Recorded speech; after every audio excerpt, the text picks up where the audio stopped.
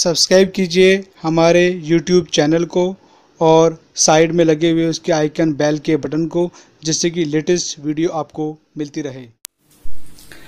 Hello all of you, I hope आप सब अच्छे से होंगे। और आज की इस वीडियो में बात करेंगे HPCL एंड आपका जो cell steel authority of India limited company की प्रिपरेशन के बारे में। तो जैसा कि आपने देखा होगा मेरे YouTube चैनल पे जो है मैंने HPCL की जो नोटिफिकेशन थी वो भी मैंने अपने YouTube चैनल पे लगाई हुई थी, और जो उसका जो सिलेबस है वो भी मेरे YouTube चैनल पे लगा हुआ है HPCL का। तो सेल का जो सिलेबस है, steel authority of India limited का जो सिलेबस है वो भी मैं जल्द ही आपके सामने लेके आऊंगा। उसमें थोड़ा सा एक दो पॉइंट है वो क्लियर नहीं हो पा रहे हैं, तो मेरी कोशिश ये है कि अगर वो दो पॉइंट जो है वो क्लियर हो जाते हैं तो अच्छी बात है। अदरवाइज सिलेबस जो है मैं आपके सामने ले आऊंगा। मैंने कल भी जो है स्टील अथॉरिटी ऑफ इंडिया की जो हेल्पलाइन नंबर है मैंने उस पर कॉल किया था, लेकिन वहां से किसी ने फोन नहीं उठाया, तो इसलिए वो जो दो मेरी जो क्वेरी है वो एज इट इज अभी रखी हुई है। तो अगर वो क्लियर हो जाती है तो फिर मैं जो है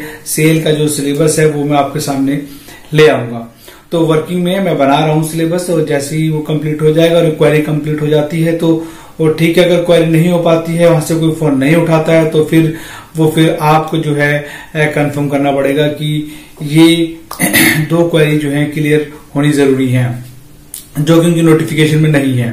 और जो एनटीपीसी का सिलेबस है वो भी आपको मेरी वेबसाइट पे मिल जाएगा। अगर आप एनटीपीसी का एग्जाम की प्रिपरेशन कर रहे हैं तो आप एनटीपीसी का सिलेबस जो है वो भी आप मेरे यूट्यूब चैनल पे देख सकते हैं, ठीक है। और एक बात और मैं आपसे कहना चाहता हूं कि मेरे यूट्यूब चैनल पे जो है गिव अवे चल रहा है, और उसमें आप लोग पार्टिसिपेट कीजिए। अभी तक उसमें हाईएस्ट स्कोर जो है 7 चल रहा है। मुझे अभी तक कोई बच्चा ऐसा नहीं मिला जिसके 10 आउट ऑफ 10 भी आए हो। तो कोशिश कीजिए, अगर आप लोग प्रिपरेशन कर रहे हैं HPCL की, एनटीपीसी की और सेल की आप लोग प्रिपरेशन स्टार्ट करेंगे तो पार्टिसिपेट कीजिए गिव अवे में। लास्ट जो है ओनली 10 डेज रह गए हैं गिव अवे के। 15 नवंबर 2018 लास्ट डेट है गिव अवे की, और 20 नवंबर 2018 को जो है गिव अवे का रिजल्ट जो है अनाउंस किया जाएगा आप सभी के सामने।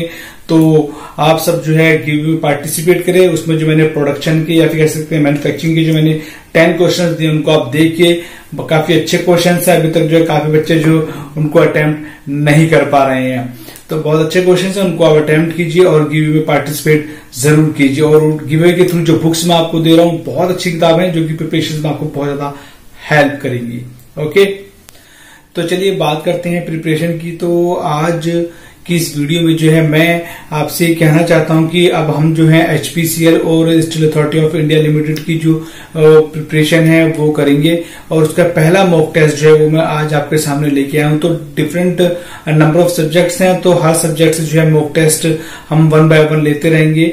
और जैसे आज के मॉक टेस्ट में मैं आपके सामने 25 क्वेश्चन जो है मैन्युफैक्चरिंग साइंस या फिर कह सकते हैं वर्कशॉप टेक्नोलॉजी से जो है मैं 25 क्वेश्चन आपके सामने लेके आया हूं। तो आज जो आप इन क्वेश्चंस को स्टडी करेंगे, इनके आंसर आप निकालेंगे। जो नेक्स्ट मॉक टेस्ट में लेके आऊंगा कल, उसमें जो है फिर हम जो है पहले इसकी आंसर की आपके सामने रखूंगा, और उसके बाद जो है फिर हम अगले मॉक टेस्ट के क्वेश्चंस को करेंगे। तो जैसे अगला मॉक टेस्ट हम करेंगे उसके आंसर की, नेक्स्ट जो मॉक टेस्ट होगा उसमें जो उसकी आंसर की मैं दिखाऊंगा।